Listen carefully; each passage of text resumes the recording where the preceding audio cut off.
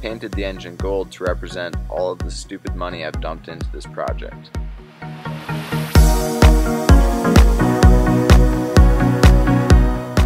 The shock towers were going to cause clearance issues in the van body, so I had to build custom plates.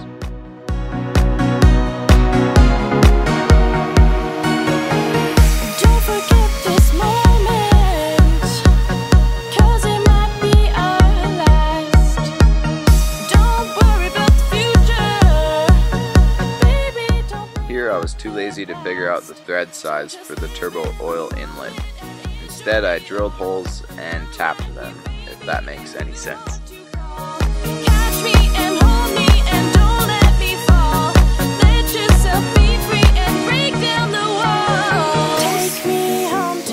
Here I'm building a bracket for my alternator. I had a local shop turn a 6BT alternator into a single wire 130 amp alternator.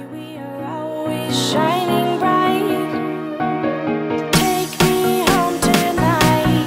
I just wanna show you the true light. Light me up and make me feel alright. Here I'm building a custom fuel plate to accommodate the sending unit, the fuel return line, and the fuel supply line. I'm right here, baby, if you want to call. Catch me and hold me and don't let me fall. Let yourself be free and break down the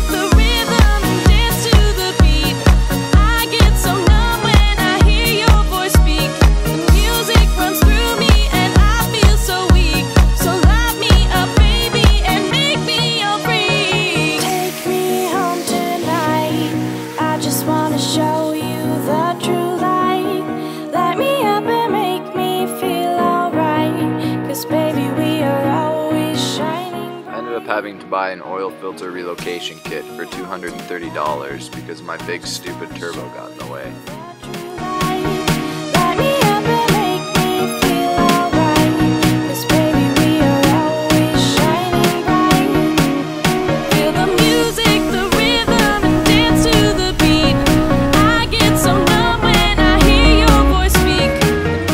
Always use a proper vise or clamp when using power tools. I can't stress safety enough.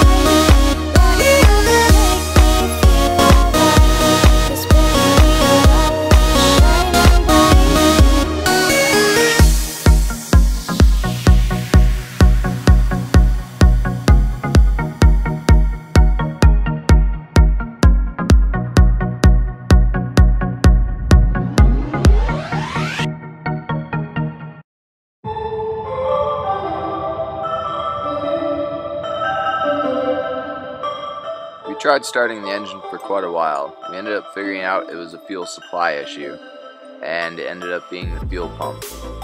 That was one thing I didn't replace because 2 months ago I decided that waiting 2 weeks for a fuel pump was too long.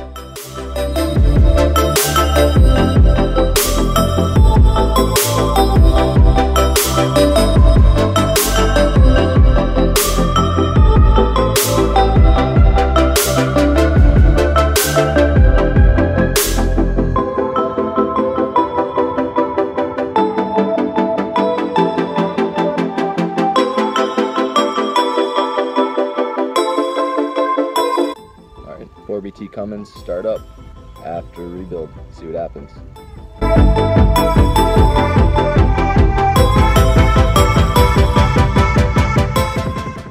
Shout out to my friend Dan that reminded me it's important to make sure the vehicle is out of gear before starting it. I probably would have put this through the house.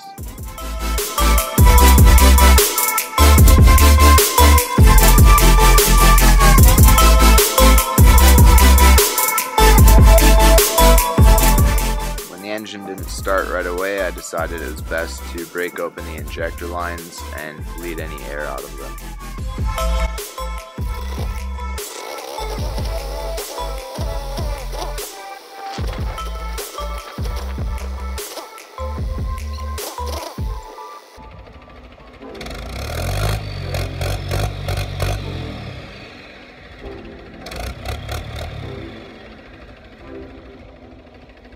Success.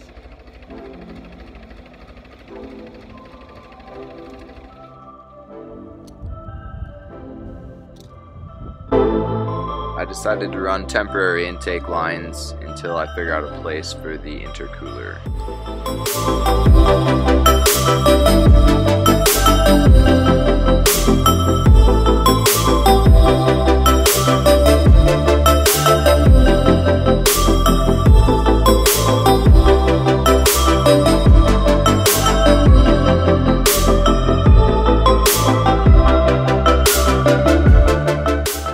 Anticipate the motor mount bushings compressing as much as they did, so I ended up with some clearance issues with the oil pan and the cross member.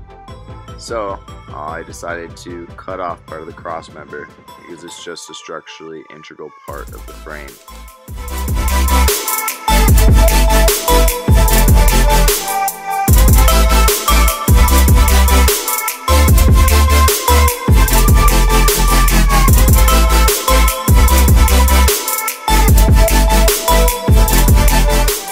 Oh yeah, that sweet oil pan has 2 pinholes in it as well. What a surprise. Here's my secret to getting some of the sickest shots on the web. $10 tripod and a 1 5/16 inch wrench for perfect center of gravity.